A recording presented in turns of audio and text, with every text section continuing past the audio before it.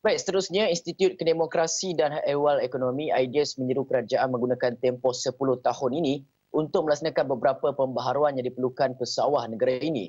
Menurut Felo Kanannya, Prof Datin Dr. Fatimah Mohamed Arshad, pemansuhan kawal selia import beras akan menggalakkan daya saing, kecekapan dan inovasi dalam pasaran tempatan.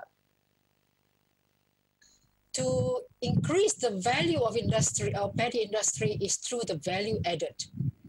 And because we are so behind, as John said, John mentioned that we are moving towards deindustrialization with regards to paddy and rice, it is opportunities for us to open up opportunities to produce more value paddy and rice based products.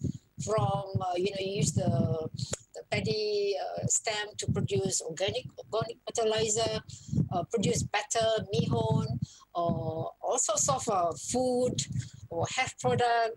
Saranan ini dibuat ketika membentangkan kertas polisi IDEAS bertajuk Paddy and Rice Sector Policy Roadmap Towards Equity and Sustainability pada Khamis.